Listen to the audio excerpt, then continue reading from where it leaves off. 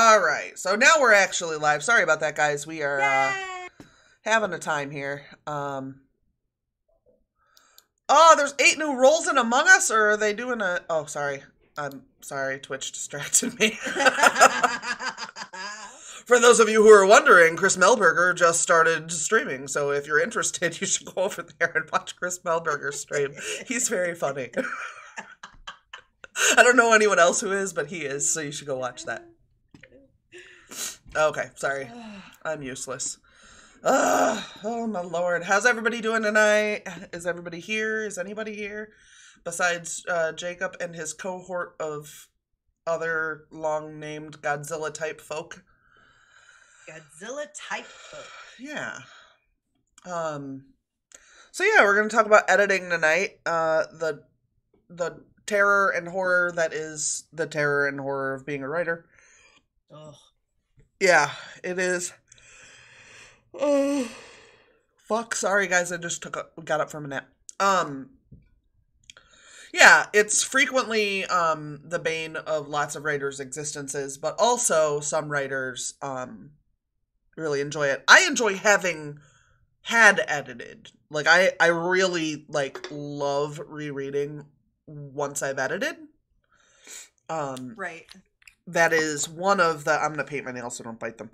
That is one of the top things I enjoy doing as far as being a writer goes. But getting there is terrible. And just to kind of steal the floor for a minute here, one of the problems I have right now is that I used to grab up a book of my... I would print out my book, and I would grab up a chunk of it, sometimes all of it, depending on where I was at and how long it was. And I would go to a diner or something, and I'd get coffee and maybe over time get some fries or something. But I would just focus and edit while I was there. And since COVID happened, I can't just go sit in a diner. I realized that legally you can do that again, I think. Well, I don't know. Each state's different, but I think in Illinois you finally can. And more power to the people who are comfortable doing that. I'm just absolutely not. And we have my husband's oldest is actively pregnant and having a wedding this summer. So I'd rather not tempt fate by getting COVID and not being able to go to one of those kinds of events, because we don't have many of those kinds of events. And we'll get while the getting's good, so. Yeah. And I don't tend to... I have not edited in a long time because I am one of those people. Editing isn't something I hate. It's something that terrifies me. That's fair. That's fair. Because I feel like, what if there's a couple of things, couple of layers. One is, what if I hate the story? Mm-hmm. What if I reread it and it's absolute crap and I feel horrible about myself? Now, keep in mind, the few things that I have edited, this has never happened. It is reasonable. Yes. My experience is typically that I'm surprised that I did so well. Right. But there is that initial, this is going to be the one. This is going to be the one where it looks like I got a head wound while I was writing. Right. I'm going to have to explain myself. And I have edited things where I have, and I don't do this if I edit for someone else, because I'm not a terrible fucking person. I mean, well, I am, but not that way. But I will write in my own things are you fucking stupid? Yeah. When I'm editing, I can't know I did something use the wrong there in a disgustingly obvious way. Right. Not be are you dumb? Did you get a head wound before you did this part? Right, because I know those things. And that's the hardest part, is that, if you're editing someone else's stuff, you don't know what their strengths and weaknesses are. Right. And I've never thought you were stupid, and when we first met, you didn't know how to do speech tags. That didn't make you stupid. So I wouldn't have looked at that and said, you're an idiot. But if I do a speech tag wrong because I know better, Right, right. Then I think I'm stupid. So I don't think other people are stupid for making the same mistakes that I think make me stupid, which is even more ridiculous. Yeah. But to me, that's a big part of the reason why I have a hard time editing, especially editing novels. I can edit short things, no problem. Yeah. And I edit things that I write professionally, like in my professional jobs in the past, or like I write things for church, and I have no problem editing those. But the idea of editing a novel, just one, it's terrifying, and then two, it feels overwhelming. It's very daunting, yes. That's part of the reason when I first started doing editing, I would only bring like a chapter or two with me at a time, because then I didn't have 300 pages on me. Because 300 pages is scary. Yeah. And that I think is, for me, like, I'm actually planning to do, so I finished a draft. I finished a draft of a book I've rewritten several times. Edited, just rewritten. And I am planning to edit it this July. Like, that's on my scheduled to-do list. And so one of the things that I'm trying to do right now is find all of the tips and tricks of editing. So I'm looking at a lot of other, like, how other people do it, how they manage, I guess, to do it without dying. And so I've been beefing up on that so I can do that. What about the difference between editing something of yours versus editing something that's not yours? Do you feel like that is different? Oh yeah. Like, editing for someone else, the biggest fear I have is, will I hurt this person's feelings? And like, you and I have exchanged enough stuff over the years that I am no longer concerned. I'm no longer concerned about your feelings, Sarah. No, I know that, like, the stuff I say, you might mock me for it. Right. But you're not going to take it as a personal insult. No. Yeah, like, and we you're have... not going to be like, oh, we can't be friends anymore because you were mean to me over this. Right. Yeah, I know there was one time when you didn't know a word, and I made fun of you because you didn't know the word. That's not surprising. But I don't remember what word it was. It wasn't sulfurous, which I was accused of making up one time. That's delightful. It still makes me happy. Somebody. Yeah. Yeah, that's not a word. I'm like, yes, it is. Get a dictionary. Just look it up. And I had someone else accuse me of making up a word, but they were half joking. They said they'd never heard it, but they didn't believe me that it existed. But I don't remember what word that was. But they were like, I believe you that that's a word, but I've never seen that fucking word before. Right. Yeah, so those are the two things that, like, the overwhelming and then the fear of it sucking. Yeah. But yeah, editing other people's stuff. In fact, in my old office job, that was a large portion of my job. My bosses would write they'd write scenarios. And so it was a lot of creative writing, editing. They would write scenarios, or sometimes they would write basically essays or that's much more fun than what I edit at my day job. I edit, like, reports to the court. So while I'm doing it, I'm also like, would a judge think this was shitty? Yeah, that's way more pressure. I'm scared of judges. My biggest fear was always, what if this goes to, what if teachers see this? Because I worked for a school board organization. Yeah. Like, what if a teacher sees this and thinks I'm an idiot? Although I've met some teachers, so there's probably like a 50-50 chance on that front. That is not a dig at teachers. Human beings are 50-50 anyway. True story. We are. And we need teachers, so sometimes you gotta take a teacher when they come. Yeah. So tell me, how do you start your editing process? Typically, the first thing I do is print it out. I used to print it at home. The last time I had to print it at work because I love my boss, but work from home murdered my last printer, and it was a very expensive printer. So I have not replaced it. It was like a $600 printer. So Yeah. because I print out 300 pages at a time. Right. And it ran a law office for almost a year after doing that. Right. So pretty happy with that. But so I printed at work last time. But I think I told her. I don't think I'm even like busting myself out or anything. I'm pretty sure I told her I was going to print it at work one time.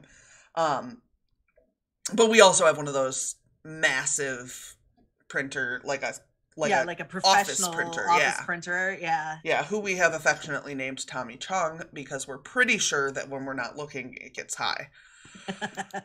It's the only explanation for the behavior. It just randomly will just be like, I don't know what an envelope is, man.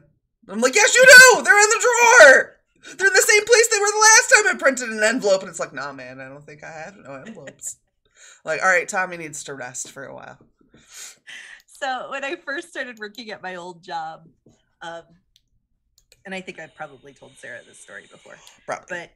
But when I started working there, I was 27. Mm-hmm. The next oldest person there was in their 40s. And they were still using, so they did presentations for school boards, and they were still using transparencies with like overhead projector kind of transparencies. Yeah. And I did force them to learn PowerPoint, but the printer that we had was a really, really old Konica. It was like, okay, so this background we have here with the desk where you and I are sitting at the desk, if this was a real place, the Konica would have taken up 2/3 of this desk. Yeah. Like it was huge. And it had like 16 drawers and was really made for big jobs because we would print some rather large jobs on it. Right, for like things where you've got to do handouts and shit like that. Yeah, so if you have to print 100 handouts and the handouts are 30 pages a piece and you have to get it stapled and they have to be printed on both sides, like all that stuff. Yeah, it's a thing. Yeah. But it did not like transparencies. I mean, at all. I mean, nobody does. Yeah. But well, no, that's not true. 2 of my bosses really did, and they did throw temper tantrums when I told them we weren't doing them anymore. But it did not like transparencies, and it would tell me that paper was stuck, and I would because on those big printers you have to like open everything it tells you to open, even if there's nothing. Yeah, even if there's nothing in there, you have to open it to make it happy that you opened it. Yep. And it would do this for like after every 5 copies. Mm-hmm. And if you're copying 300 transparencies, yeah, you spend a lot of time at the copier. Yeah. Absolutely. I've never been so grateful for PowerPoint in my life. Yeah, that's fair. Yeah. Anyway, so back to editing. Yes. But yeah, I still do print it. And then the first thing I do is I grab like a notebook or something that I'm going to pair with it. And then I handwrite my edits and then I put them in manually. And I know some people think that's disgusting and awful and terrible. I actually really enjoy it. I enjoy the putting it in part of the process. It doesn't actually bother me, and I do it really fast because I've done it that way my whole life. But I know that is absolutely the last thing some people want to do. Yeah. MM Ward is here. Hello, MM Ward, and hello to Godzilla and Rudy and Godzilla and King Red Spy Red X. We didn't even say hello to chat today. We just started talking. We just jumped right in. Like Philip DeFranco. Good Lord. Oh, I forgot to mention last week that Peter Mon is back. So we're getting back to the Sarah mentions Peter Mon during her streams until he notices her portion of my life. I was giving him time to take care of him because he had some other stuff happen. But I'm back to it because he's back. So, Peter Mon, please pay attention to me. I am an author tuber, and you are a booktuber, and you are delightful. Okay, there we go. Anyway, MM Ward is back, is here to lurk. Making dinner, Mignonettes are demanding tuna and macaroni casserole instead of chicken and cabbage pierogies. Well, then. Both of those sound good. I mean, I don't really like fish, but then I don't eat meat anymore, so I guess it's kind of... Yeah, my dad was like, I'll just get you guys a couple of Portobello burgers, and I'm like, I can't eat Portobello burgers. Well, and here's the thing is that I haven't tried Portobello's. They might have a lower mycoprotein rate. Right. And I might not actually respond to them, but like, do I need to? You don't know until you try, and trying could be really bad. And my face is almost healed. Like, there's just barely a couple little spots left here that are still open. Yeah. But it's been almost 3 months since I've eaten any. I was going to say, it's been a while. Yeah, so... I don't... And, like, I'll still get a pimple, but I don't get, like, the nettles rash where it swells up and it feels like there's something in it and it's hot. And sometimes it feels like it's weeping almost. I don't like it. I don't like it at all. I thought I was just nuts. And I would, like, wash my pillowcases because I'm like, it's got to be that my pillowcase is dirty. And I'm like, but how dirty can my pillowcase be? I've been on it for 3 days. Right. It's one thing if you've, like, not changed your pillowcase in 6 weeks. But... Even a whole week, I might have said, like, maybe I'm particularly greasy or the weather is weird and so my skin's doing something odd. 3 days? No. That's ridiculous. That's just silliness. Yeah. And, you know, like, I have a lot of hair, and sometimes I do let my hair get greasy because I'm doing something to it, or because my scalp is upset about something. Right. But it never corresponded with that. So, yeah, I've got a pain. It feels like I got punched in the arm. I don't know why, but it's been bothering me all day. I wonder if I rolled, like, I sleep right next to my dresser. I wonder if I rolled into my dresser in my sleep. Oh, that's quite possible. Yeah, if I would have hit it and just not noticed it, but now the muscle, because it's like dead on the muscle, so it would get sore. Yeah. But yeah, anyway, back to editing. So yeah, I can actually pull this out for you. Sorry about the mess here. I have refused to address my clutter since Screamer died. Not that it was all that addressed before she died, but... So here's Gryffindale as it stands right now. This is what I've actually edited. And this is what's left. So they're like, I lay them separate so that you can tell where they are. Sometimes I do them face down, which is what I was doing here, so I'm just going to keep doing it. And then I've got a notepad, which this one is graph paper because graph paper fills my soul. In the 90s, having your class notebook be graph paper made you the coolest, and that has stuck with me. So this one's graph paper. And I do very short notes. I also do entire rewrites in it. And one of the things that I do when I'm doing it is that I will edit on the paper. You guys will be able to see enough anyway.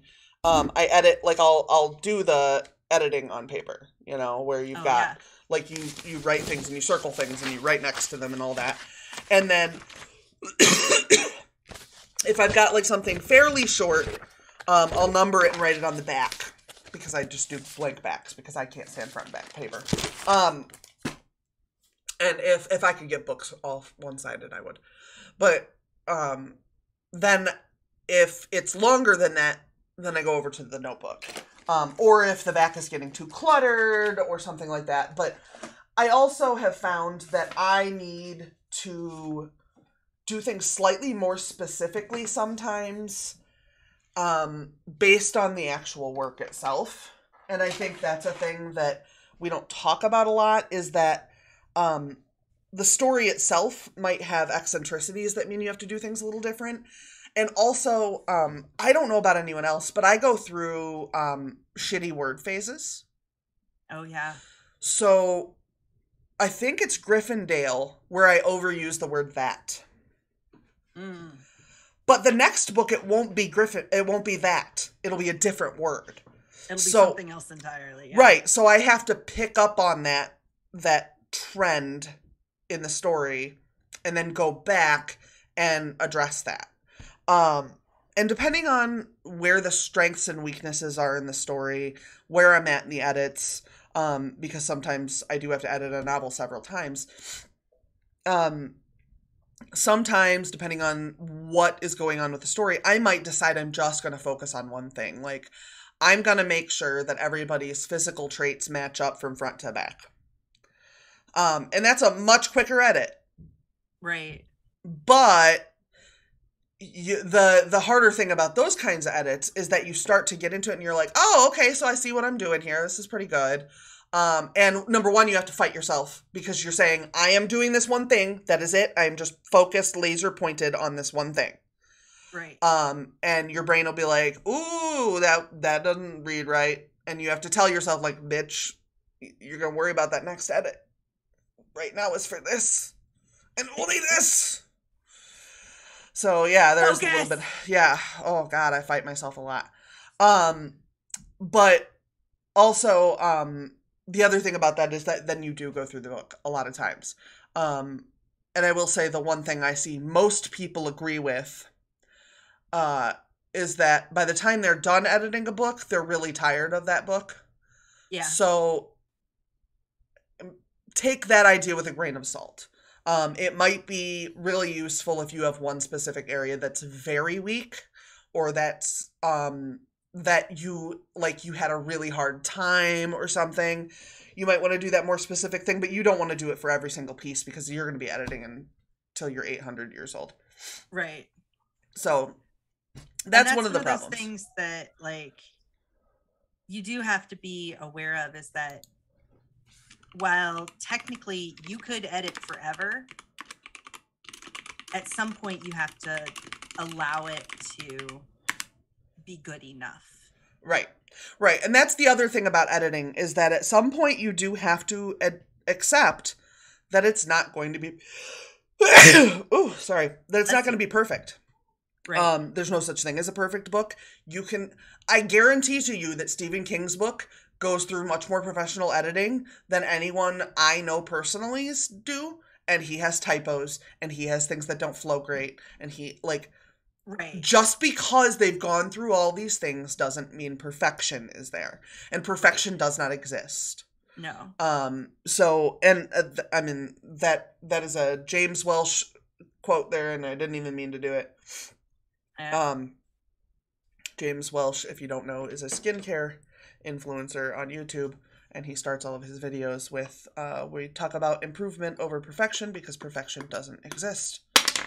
So, I do that with my students. I try to internalize this. I mean, it's hard. Talking about writing, I talk about. I tell my students, remember, we're not shooting for perfection; we're shooting for progress. Mm-hmm. Because, like any skill that you are developing, you're never going to be perfect at it. It's never going to. No, humans cannot do perfect, at least not in the long term.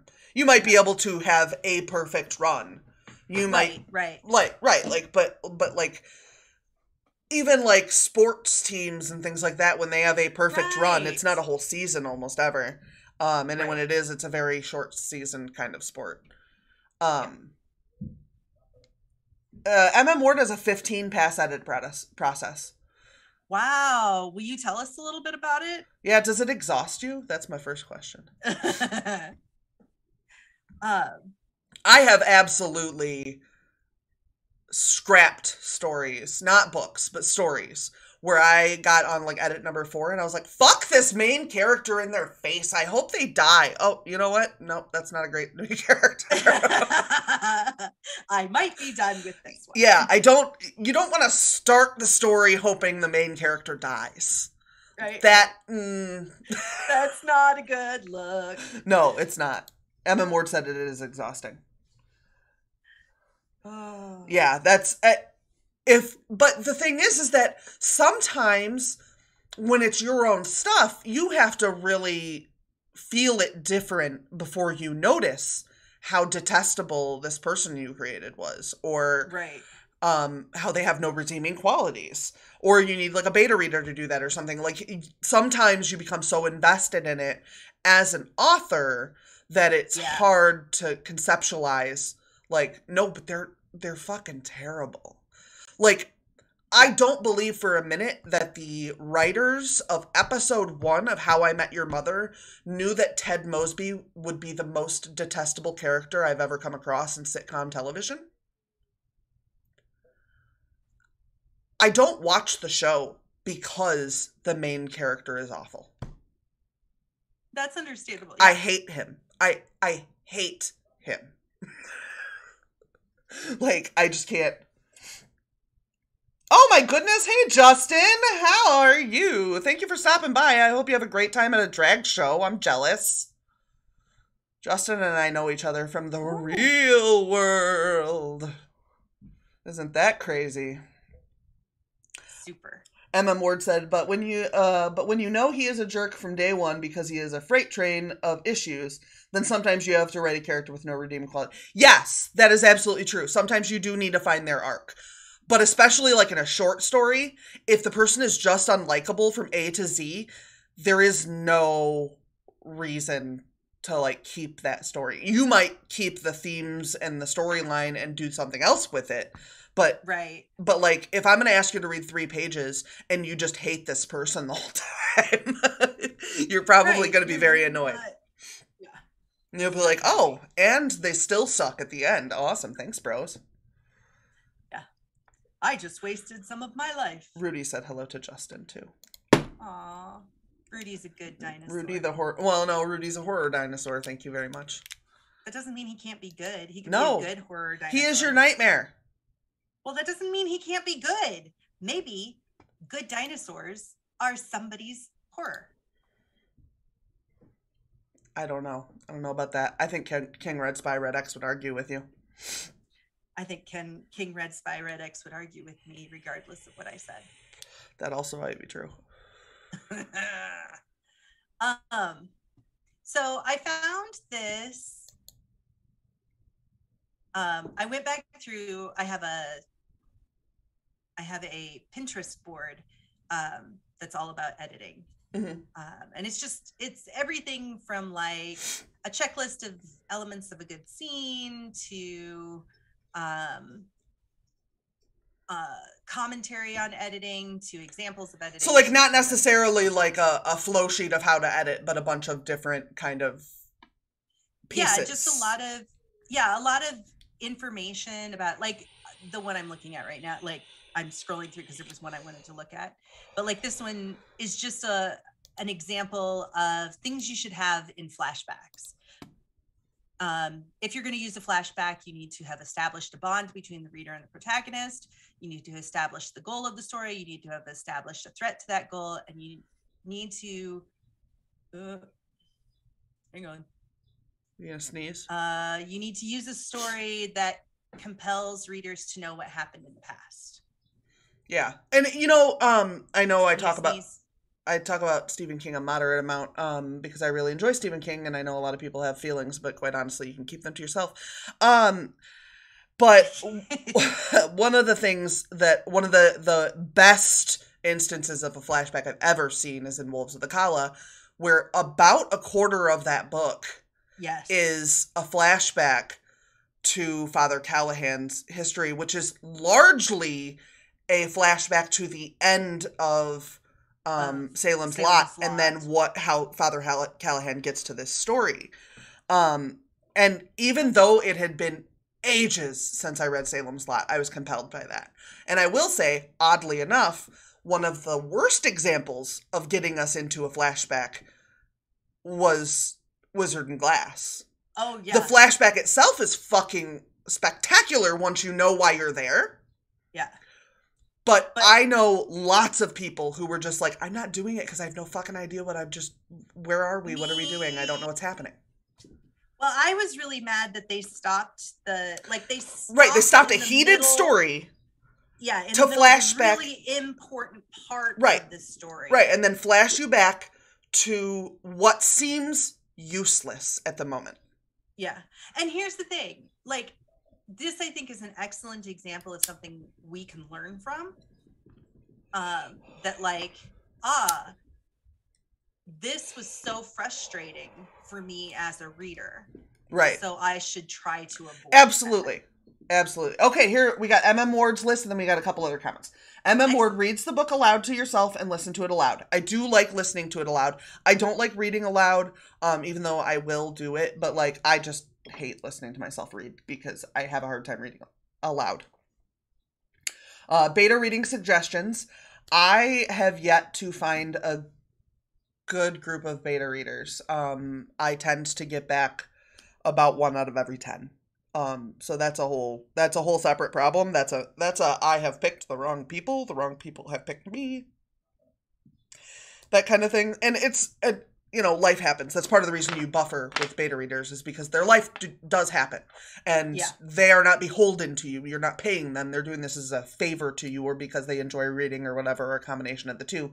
So do keep that in mind if beta reading is part of your process, especially that you want more beta readers than you think you need. Because inevitably some of them are going to, my mom got sick, or I got COVID, and then I had to make up a bunch of work, and so I just didn't have time. And beta reading is a different ask than asking someone to just read. Yes, it is. So, grammar first pass. Okay. That scares me. Because I changed so much that I think if I did grammar my first pass... Okay, I'll keep going though. Word consistency, names, places, things. That is a big one for me. And I have a really bad habit of... If I'm not sure what pronouns a character has, I will default to they, them. Oh, yeah. And that works okay in the real world because you're not assigning them a gender at that point. Not great if on your 5th pass you realize that you just didn't use the right pronouns for a person, and the reader won't know what person you're talking about. Yeah. Because they've never used those pronouns before. So that's one of the things that word consistency gets me on. Plot, path, verification, and holes. That is super good. That is... I would never have even thought to refer to it as that thing, but that seems like a really good way to encompass what that would consist of. Right. I like that a lot. I like that phrasing of it, too. That tells me what I want. And that's always a problem for me, is when it's vague. My brain doesn't know where the thresholds are. Right. Timeline event references forward and backwards. Okay. Character arcs. What's that? Oh, I was going to say the timeline event references. Mm-hmm. That's something that, because so as I'm looking at moving forward in this edit, in July, one of the things that I've like starred, these are the things I need to edit in July. Mm-hmm. That's one of the things I wanted to get done, because there's so much of the characters' reactions, and then therefore the plot moves based on time. Okay. And what happens when. And you know what? I don't use a lot of time, and it's probably because my number one anxiety is time. Right. So if I start to put time in a book and it starts to be even the slightest bit wrong, it's going to make me sick. Oh, yeah.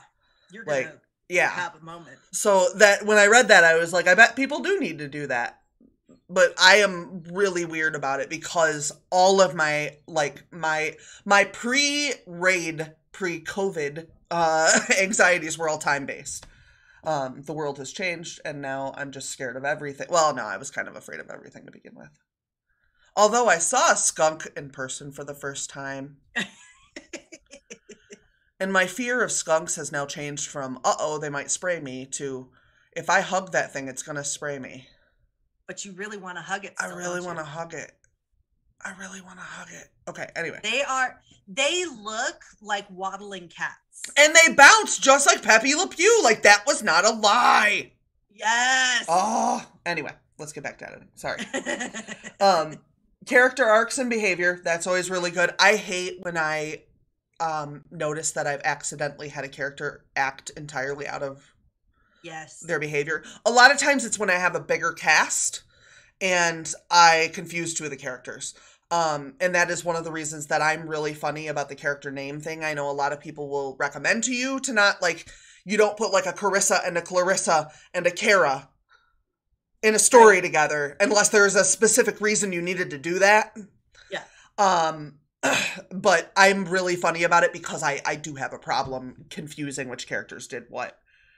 Forbidden Words had that live the same thing I was saying about me being a fucking idiot and clutching onto a word and being like, just stick the word in there! It'll be okay. Right, it'll be fine. If I put the word in there, everything will be okay. The dreaded said. Yeah, that's a whole thing. Nameaholic.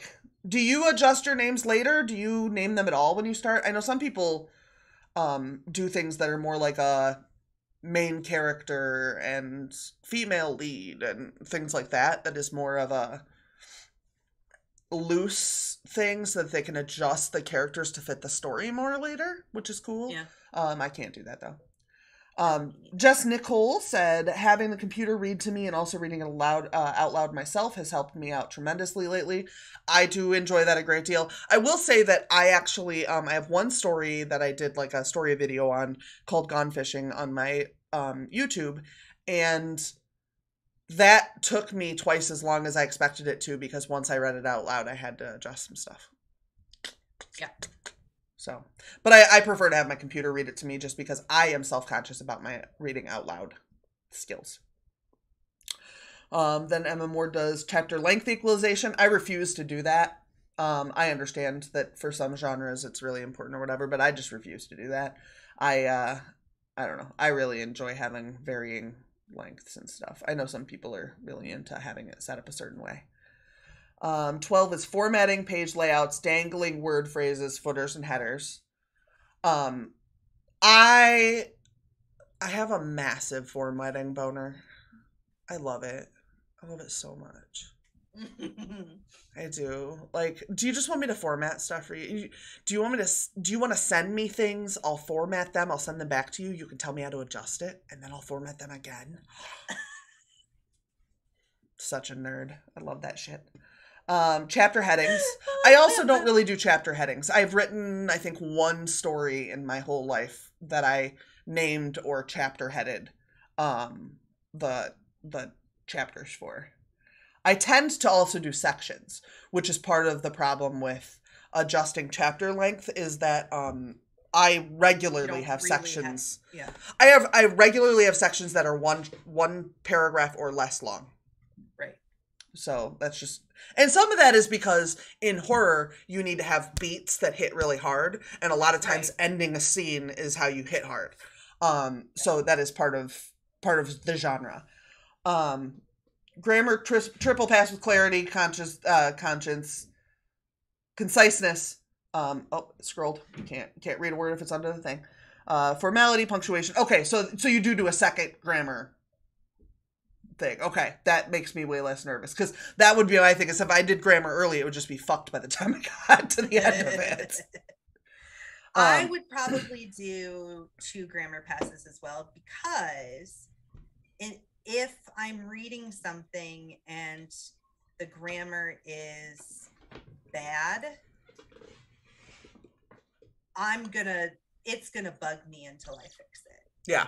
And I think part of that for me is that was a large part of my work for 10 years. Like that editing piece, that was the main part of my editing. Mm-hmm. And so like that being the like central focus for so long, I'm like, grammar Nazi here, must. Right. Like things like homonyms or like the So I have a big thing for the Oxford comma. Mm-hmm. I firmly believe in the use of the Oxford comma. I'm not going to judge you if you don't. Okay, that's not true. I'm not going to judge you harshly. I will judge you if you don't use an Oxford comma. Yeah. But I'm learning to be one with the fact that some people are okay not using it. I'm going to start a fight the next time you're at my house. You're mean. I'm indifferent, but someone in my house hates them. Oh, really? Mm-hmm. Mm-hmm. And he is also a writer, so. Gonna start a fight! Why are you making problems? Oh, Why? Spence is on YouTube now because Spence was lonely on Twitch. I'm sorry you were lonely on Twitch. I like having you in both places, Spence. You're always welcome to come hang out. Anywhere you feel comfortable. And then 15 is format verification. I want to make this very clear to everyone. I don't publish a lot of books, but my husband physically does. Like, they're not always his books, but he does a lot of, like, uploading for publishing. Whatever happens with Amazon, it wasn't your fault. It was their fault. I promise it was their fault. They did tell you that was right. They told you it was right, and then they sent it back to you a day later. They did that. They did that to you. And we're all here with you. Because they fucking suck. That's exactly right. I get so sad when I see somebody like, I uploaded it yesterday and it said it was fine. And I'm like, they did. I know they did. And you're not lying. They're just awful. See, Spence is on my side. Oxford comma all the way. All right. Well, it's going to be, I'm going to start a cage fight. It's going to be you and Spence against Travis. We can take him, Spence. I believe Yeah, it. he's a pussy. Yeah, so yes. And Jess said, be careful, you might have just got yourself in deep with that question. I sense a full inbox in your future. I love formatting. I really do. I formatted a book for a friend of mine, and she asked me how much she was supposed to pay me. I'm like, I literally don't know. I'm like, I just like doing it. So, I don't know. Here's my PayPal. Just send me money, I guess, if you really feel inclined. This is how I get my joy. It is. There's something so fulfilling. It's like deep cleaning to me, or like power washing. Oh yeah. It evens everything out and it makes everything look clean and crisp. And my boss thinks I'm ridiculous because I'm hostile about the way like release of informations from the state look because they're on their 400th copy. Yeah.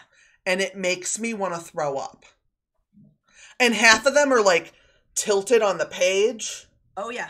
Oh, just reprint the original. Stop making a copy of a copy of a copy. You're making me crazy. Yeah. That was something that when we and I this again goes back to my old job. Because it was a long running nonprofit, and because they still used things, because there's some things in education that don't change. Mm-hmm. So there's no reason to change something just because. And instead of having an assistant update something, they would do that. They would make copies of copies of copies. And I'd be like, why? Let me just retype this. No, that will take too much time. Yes, but it won't look like shit. Right, like I can use an elementary school ruler to measure the thickness of the lines on your form. Right. It's done. It needs to be put to sleep. It has lived its full life. Yes. Let it go. Let it go. Yeah. It's a And I'm of the opinion that it's often, I think it's often people, and I'm trying really hard not to be ageist here, mm-hmm. but it's often people who are older and they are uncomfortable with modern technology. The whole idea of like Luddites and that whole, I don't want to move on tends to be in the older crowd because it's harder to learn the further you come from having learned. Right. Because it doesn't, and especially and I think this is one of the things that happened with a lot of the people that I worked with. And I want to make it very clear, I loved these people. I still love these people. They're good people. They're passionate about what they do, and they're good at their jobs. They're not idiots by any stretch of the imagination. But many of them have been in their jobs for 20, 30, 40 years. And when they went from typewriters to like the Wang, which was the first computers they had. Yes. Like, that was huge for them. And they were that really makes me think of excited Stephen King too. I don't know, right? Because his wife used to tell people he was out beating his Wang. And but then when they went from Wangs to, PCs, then that was a big jump. And when they started, all of these other things that came up, and I think a lot of them felt overwhelmed. It's so much technology. It's so many new things. And all they want to do is help people be better at at educating children. And so because that's not a priority, technology is not a priority for them, it frightens them a little bit. I see. That's probably true. I'm trying to see where this functions. I'm really hoping that is not like that. I am not like that when I'm older.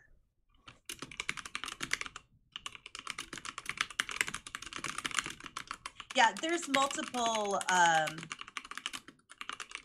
There are multiple animals. Last week I was a panda. Yeah. And a wolf.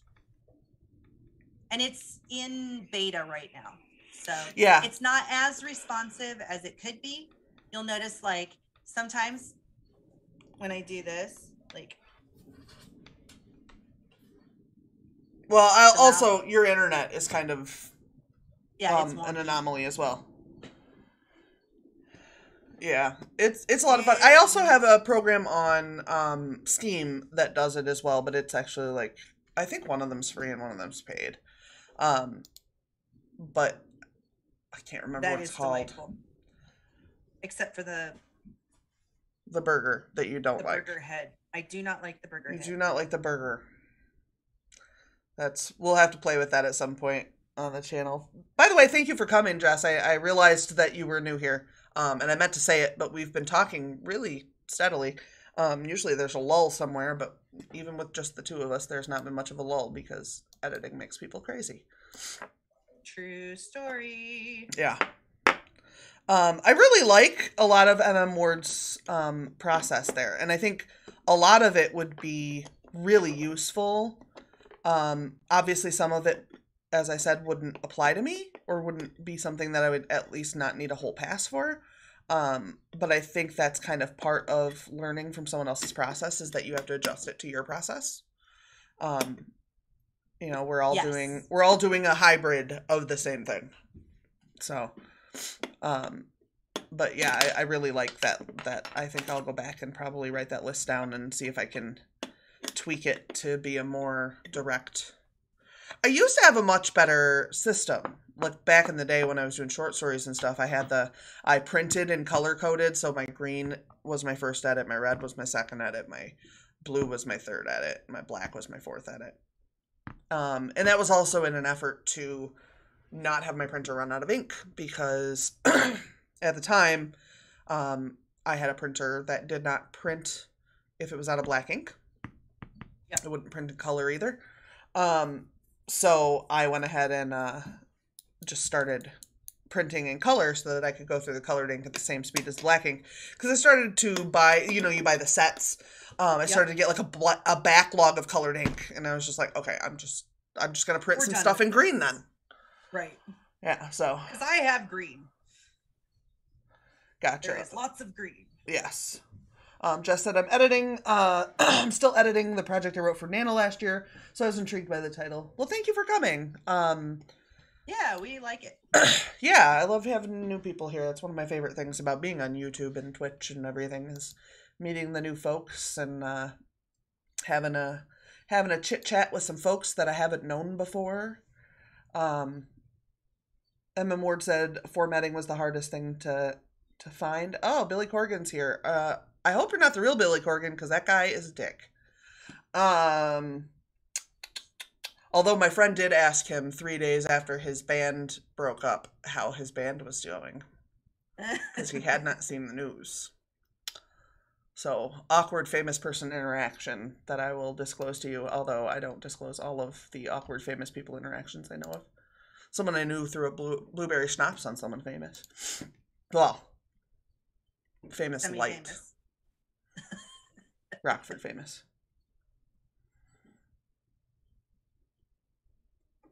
Do you say I am a dig? No, I didn't say you're a dig. I said you're a douchebag. Did I? Fucker? I think you said dick. Dick? Moron? Idiot? Those all apply. Self-important hack? Maybe. I don't like you anymore. Oh, well, okay. It's all good. I didn't like you to start with, so it's cool. I can't believe I'm having this much fun with Billy Corgan. People told me for years that if I just listened to more Smashing Pumpkins, I would have more fun with Billy Corgan. Actually, to be real, I like Smashing Pumpkins. I just think Billy's a dick. That's fair. He's a rude asshole. So I am a firm believer in the concept of death of the artist. Yeah, I don't. As far as like art goes, like yeah. You can appreciate good art and still deeply dislike and disagree with the artist. Yeah.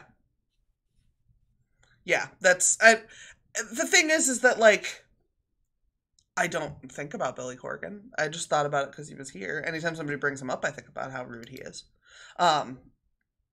But yeah, Chelsea, Elizabeth Sharp is here. Hello, Chelsea. Thank you for coming. I am arguing with either a bot or a fake Billy Corgan. Either way, I do enjoy a good argument. And he keeps writing, and it's showing up on this, but it's not showing. Oh, it's because I have Top Chat on. Why am I a dick? Why am I an idiot? Because you're rude to people. I mean, you're not really Billy Corgan, but Billy Corgan is rude. I am Billy. Yes, you are Billy. I'm sure you are. It could be Billy, just probably not that Billy. Yeah, I mean, you might be a person named Billy. That's true. The weather over here is currently very calm. Yesterday we had a hell of a storm, though. Did you? A whole ass thing. Yeah. Yeah. During the day we lost some power. Wow. But I wasn't here, so it didn't bother me any. And then and then while I was streaming last night, I actually was worried. But we didn't have any tornado alarms. We had tornado alarms day before yesterday. I got those. Did you? Oh, because you're still on the Rockford phone, huh? Because yeah, and so it tells me. It tells me there are tornado warnings in your area, and I'm like, no, they're not. Right. Well, they weren't in mine either. They were out in the sticks. Right. But yeah. Yeah, there was like my city's here and there was a triangle here that was all under the warning, but I'm like right here. So I was like, oh well, I'm okay.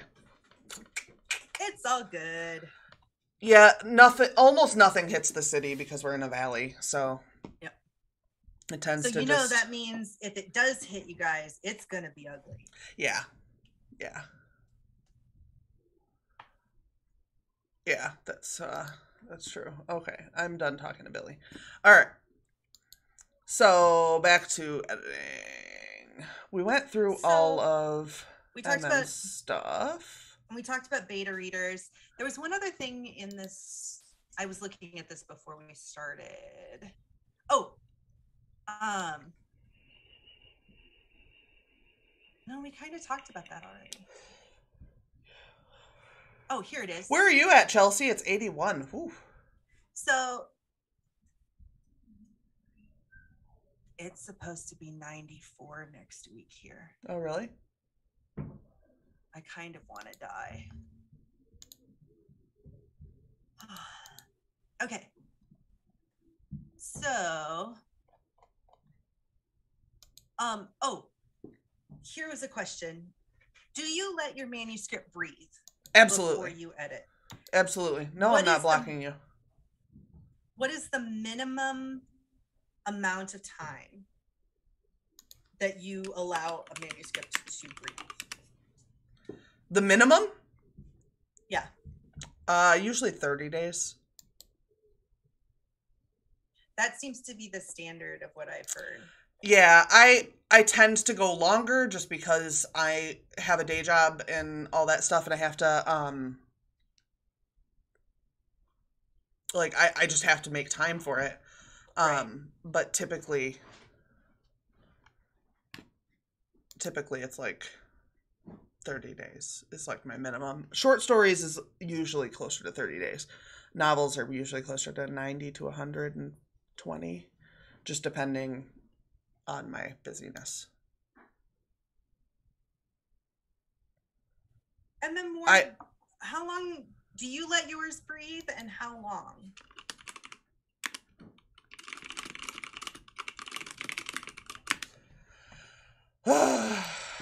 Good Lord. All right.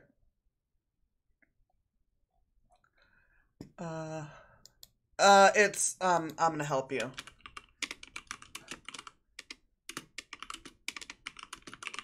There you go. Yeah, I let mine rest 3 to 12 months, but then I'm always leaving one project and starting another. Yeah, MM Word's got like a whole layer system. So, but awesome. 3 to 12 months is like a really good. Yeah. The piece that I'm going to be editing in July, I finished the end of April last year. And I did have plans to edit it last year, and then we bought a house. It happens like that. Yeah. So I did not. Yeah, I thought I was going to start editing like this weekend. Again on Gryffindale, but then Dreamer died, and I was just like, well, I'll just get to it when I get to it. Right. So. For more information on writing and editing in your moods, go see last week's stream. Right. MM Ward said that I find the longer I wait, the better I can see it. Spence says, I've never successfully returned to and edited a project. It is a hard thing. Sometimes I think one of the things that helps me the most, especially if I have something short that I can do this with, is to have someone else just like read it or read a part of it. And like assure me that it's not as bad as my heart tells me it is. Because that's all it is it's just like my emotions lying to me. And I rationally understand that, but does my brain care? Probably not. No. So. That's because our brains hate us. Yeah. And they don't realize, your brain doesn't realize that you are they and they are you, and it is self-defeating to do that. Yep, and MM Ward said someday you will be like me and look down and realize you have a million words waiting. I definitely have stuff that I've like lost, and then I look at it and I'm like, what? I wrote this? What? I have done that. I've again, when I was looking through this bunch of things, I found one that I've actually taken on because I've had this board for a long time. So the Stephen King quote where he says, "Kill your darlings." Mm-hmm. I don't think that's from him. No. No, I think that's a. Is that a requote? I think so. Let's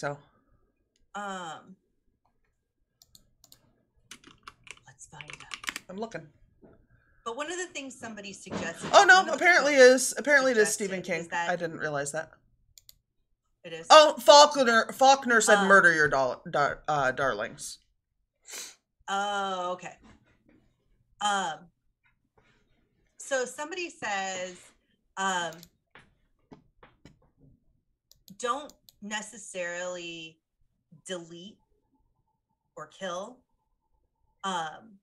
Take out whatever it is, if it's valuable, if you find value in it somehow, not just I don't want to cut this, but rather I really like this detail, or I really like this writing or whatever, and put it in a cutscene file.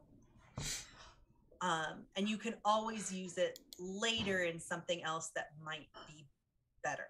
I 100% disagree with that. I would never do that. No? No. I guarantee to you I'd never open that file again. It'll never apply the way I want it to apply. And it's just a way to give yourself a thing to cling to pretend that you're going to use it later. It's just extra clutter. I mean, that might not be true of someone else's writing process, but in mine, it's just extra clutter. That's fair. Chelsea you said, are also very much a minimalist. I am. When it comes to writing. Yeah.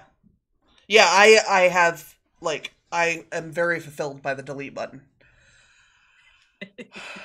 Chelsea said, in my novel, I'm working on the first draft for the current word count is 68,501. I still have 2 more chapters left to go. That's not, I mean, that's a pretty good area there. That's pretty, depending on how long your chapter, I mean, unless your chapters were absurd, that's still going to be a good area. But depending on how long your chapters are is depending on how long it's going to end up being. My final chapter always ends up being shorter.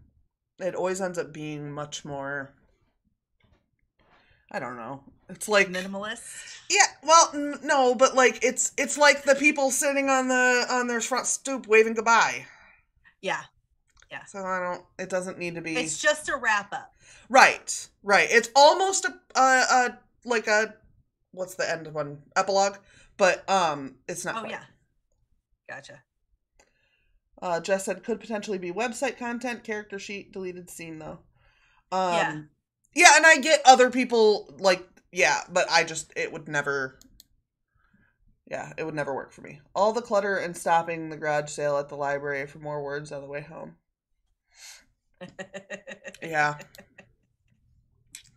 Yeah. Sometimes I worry about, like, if I just keep buying books, this floor is just going to go down eventually. When we moved, my sister and I went through our book collection, and just so you have a kind of an idea, when we moved in together 5 years ago, I brought 10 boxes of books, and they were like, they were the size of like a medium Amazon box. Like you could fit 30, 40 books in there if they were small paperbacks or whatever. My sister brought 12 or 15. When we moved, we got rid of a large box of books, and we still had like 30 boxes of books to move. Yeah. And we have 10 bookshelves, and they are all full. Yeah. Oh, no, that's not true. We have 2 partially full ones, but that will change. You guys can't see it because of the background, but the bookshelf in here, the books, the non-music books that are on this bookshelf are going to go upstairs. And then this bookshelf will also be full, and the bookshelves upstairs will all be full. Well then. So I've run out of places to put music in this office. So. The book addiction is real. It is. Yeah. So does anybody have any questions, anything you do that we haven't touched on, any ideas, thoughts, anything like that? I don't want to leave anybody out. That part of the idea of this is to have like a full ass discussion and not just me talking to a stupid fox. Hey, I'm not stupid. Listen, That is mean and cruel and unnecessary. Mm, It is. says you. I'm sure that there are plenty of people who would agree with me. Billy Corgan probably agrees with you. I'm going to say no response to that. Well, yeah. I don't know. I don't have a whole lot else to touch on here. It's been a long week this week. I don't know why, but it just has been. Oh yeah, I do. We had a possible COVID exposure at work and things just were silly. Emma Ward said, question, changing ink colors to designate changes, moves, new words, deletes, thoughts. I loved doing the ink color change. I really did. And you can always control all and then just set it all to black, like without any real work. Jess said I agree with the fox, but I don't know her that well. Thank you, like, Jess. I don't talk that way to normal people. She's my best friend, so that's and that's CJ and I'm Sarah. We didn't do an opening because we started talking. We just dove right in. Yeah. MM Ward said, my documents look like unicorn vomit. Yeah, I had, at one point I was doing a, highlighter ink pen combo to keep track of, like, what parts of things I was editing and what each part meant and what I was editing and, is this grammar, or is this story, or is this setting, or is this... and it was really bright. Like unicorn vomit. Jess said, where to build my website suggestions. I used to be a big fan of, just like, what's it called? The WordPress, yeah. But I'm now using Squarespace at my office and I kind of like it. And I use Wix for my website, which is very similar. Studio. Yeah, it's I would say both Squarespace and Wix are comparable to each other. They're easier than WordPress. Yes, much easier. So yeah, if ease is a question, then that would be my suggestion. If you want to spend a bunch of money, if you want to have someone build you one, that's beautiful. But yeah, if you can build yourself a Facebook page or an Instagram page, you can do Wix or Squarespace. Like, they've got templates. They make it as easy as possible for you. So Bluehost. Is that part of WordPress? Or is that a separate company? Because Squarespace does not lose me. WordPress took a lot for me to learn to use it. And in fact, I just realized just a little website up on there that I should probably take down because I'm paying for it for no reason. I haven't even logged into it in like a year. But, yeah, it's somewhat overly complicated. It's a lot more like, this is going to date me, but it's a lot more like editing your MySpace pages used to be. Yes. So I was going to say that. Oh, okay, nope. Good. It's not just me. Nope, it's not just you. MM Ward said, I missed you guys so much. Been too busy to catch everybody. I love seeing you. I'm glad you're here. I really appreciate it. Same. Spence said, my issue generally is by the time I get through the end of the first draft, I see all the changes I need to make it amazing. And it's like, okay, but there's no salvaging it this time to restart. Yep. Yeah, I don't have that problem. I have been an advocate of the editing process for my whole life. I am very into editing. I think editing is super useful. And quite honestly, I think the result of a good edit is so fulfilling to me that the idea of not editing doesn't make any sense in my brain. Yeah. But I do understand that point of view. It just isn't my experience. So, but I do also sometimes, like, I'll send something to Travis and be like, can you read the first paragraph or two of this and tell me if this is totally useless or like, is this absolute crap? Yeah. Jess said, Spence, you can only eat an elephant one bite at a time, break it into small pieces to lessen the overwhelm. That's true. I agree, Spence. You can do it. We believe in you. I Yes. accidentally hit the mute button, so I made myself talk again. Sorry, guys. If you heard me talk a second time, that's because I hit the wrong button. So yeah.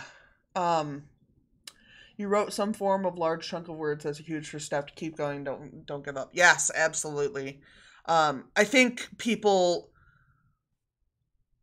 meme, or at least that's as close to a meme as you could get during this period of time, but the cliche of like the author who never finishes a book, that isn't as absurd as it seems. Like, yeah. Remember that if you finish something, that's huge. Like, huge. Don't sell yourself short on that. Even if you finish something that sits on a shelf forever, you've done a lot more than a lot of people. Oh, kicked my camera again. Than a lot of people who thought they were going to do a bunch. So don't. Yeah.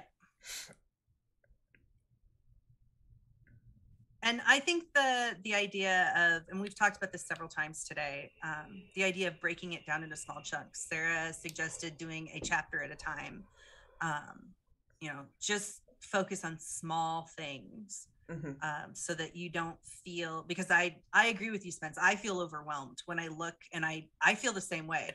Like, this could be an incredible story, but it's going to take so much work to get it there that I just feel overwhelmed.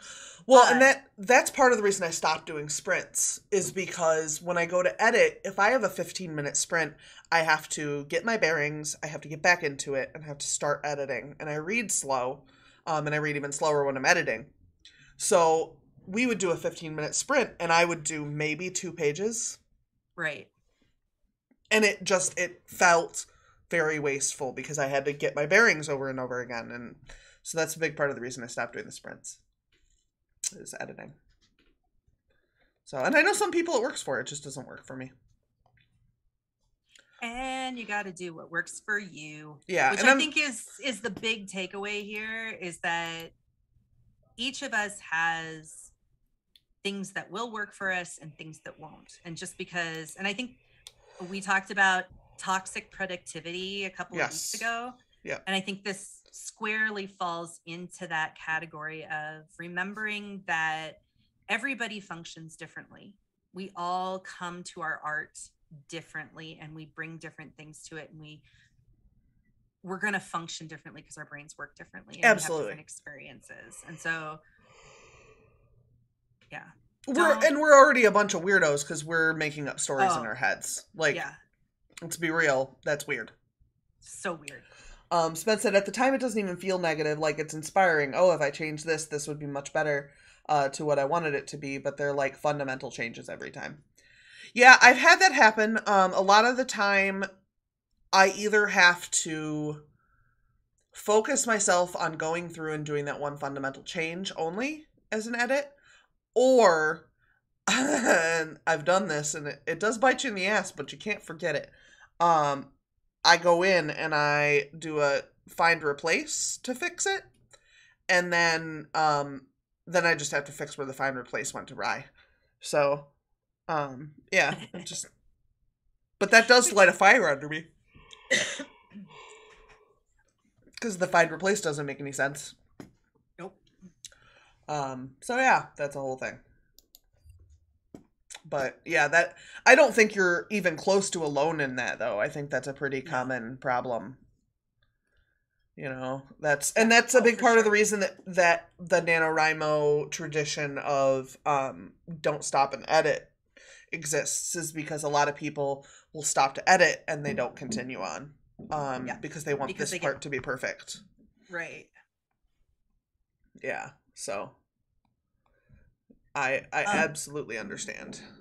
I will say this. So the piece that I am editing in July is a story that I have rewritten multiple times over the last, how old am I? I'm 43. Over the last 33 years. I'm still working on it. I'm really, But my thing is, and this is the thing that I have to keep reminding myself, is that I really do believe that the story needs to be told. Yeah. And so eventually I will get there. Mm-hmm. And then words to duct tape your inner editor to the chair and toss them in the back, into the back closet of your mind with your imp. Yeah, I mean, sometimes we are not doing ourselves any fucking favors with our brains. Ugh. Like, good God. Why do they do the things they do? Thanks, guys. Thanks, gray matter. Right. What are you doing? Why do you have to be like that and do anything to you? I carry you around. I feed you. I give you warmth. And you're not particularly smooth, so can you please just be happy with what I've given you? Although, mine might be pretty smooth these days. I might have just, like, ironed my brain. I doubt it. Oh, Smooth Brain Sarah. They call me Smooth Brain Sarah. Dumb as dumb can be. You should have a character. I am a character. For an RPG or in a story called Smooth Brain Sarah. I had a character that was assigned to me when I played Pugmire one time, and his name was Bernie, and I did a Bernie Sanders impression for the whole night, and it made me so tired. Yeah. I was a dog named Bernie. Ah, good Lord. Good times, good times. Yup. All right, well, I don't know. I don't see any more questions. It looks like we've kind of come to a good conversation. Yeah, absolutely. I want to thank everybody who came tonight, especially anyone who's never been here before. I thank you especially for coming by. It's very nice of you to come. It's nice to have new people in the chat. Nice to hear new points of view and all that kind of stuff. Yeah. So why don't you go ahead and actually introduce yourself, Fox Lady? I can do that. Hello. My name is CJ Bloyer. I am a fox. I'm not really. This is just an avatar. But I am a writer of things as well as a piano instructor. My links can be found below in my link tree. And yeah, I'm here every Friday. Sometimes I'm a fox. Sometimes I'm a panda. Sometimes you're a person. Sometimes I am a person on occasion. Although with this new avatar thing, I might just be animals permanently. I might block it. Rude. Just here talking to a cartoon freaking fox over here. You know, you could be a cartoon too. No, I'm not a VTuber. Okay. So, yep. And I am Sarah Scharnberger, and this is my channel. There's links to CJ's stuff and then some other guests that I have regularly over here down below. So if you aren't familiar with everybody down on that list, I suggest you check them out. They're the people I associate with. Oh, it's okay. I'm no problem spelling my name. No big deal. But yeah, there's a bunch of people down there who I particularly enjoy, and I think they are very wonderful, and I appreciate anyone who stops and checks them out. I know that a lot of people have had a lot of shit going on for the last year. I don't know. Well, not even year, probably 6 months or so, where a lot of people have like stopped posting as often as they used to. But I get the impression that a lot of people are starting to even back out. I think it was, is it post-COVID or is it not? Might have been a factor for a lot of people. Oh, for sure. But I do suggest that you go back and check out people that might not be posting as often right now. Because, yeah, it seems like it has been a hot mess. Not you too, 2022. Yeah, it has been like that for real. Yeah. That is truth. Yeah, it's been a lot. So, but I'm on Twitch on Monday nights playing Stardew Valley, and on Thursday nights playing games with random folks. On Wednesday, the first, third, and fifth Wednesday of every month, I am on the Onyx Path channel playing Scarredlands Dungeons and Dragons with some peoples and rolling some dice and saying bad words. And then on Fridays, we do this hot mess, which varies in topic. So if you have a topic you particularly want us to cover, feel free to shoot me a message. I'm basically Wordsmith Sarah everywhere. I am on Twitter the most. Yes, Spence plays on Thursday sometimes. Once in a blue moon, CJ makes it. But that's literally like when the stars align. It's true. But yeah, so thank you guys so much. Yeah, it is Friday. Um Thank you guys so much for hanging out. We will see you guys next week. It's at 7 p.m. Central that we do these chats. If there's a topic you particularly want us to talk about, do absolutely send us an email or a text an email or a Twitter message or everything. If you text me, I will be very confused because I hate text messaging. So, yeah. She said, I've been sitting here going, that's neat. Sarah's live on Wednesday. Yeah, but it's way better to think it's Wednesday and have it be Friday than for you to think it's Yes. Friday and have it be Wednesday. Yes. Thinking it's Friday when it's not Friday is pretty upsetting. Unless you think it's Friday and it's Sunday. Oh. In which case... Although, if you're in the States, Sunday this weekend shouldn't be too much of a... That's true. Sunday is the day before a holiday this weekend in the U.S. So if you are in the States... have a good Memorial Day. It's Memorial Day at the beginning of summer. Memorial Day. Okay, I get Memorial Day and Labor Day confused because they're the same basic topic, and one starts the summer and one ends the summer. And true story. So yeah. Anyway, all right, I'm done. I'm done talking crazy. It has been a long ass week, Spence. I love you guys so much. Thank you for coming. I really appreciate it, and we will see you guys next week. So bye.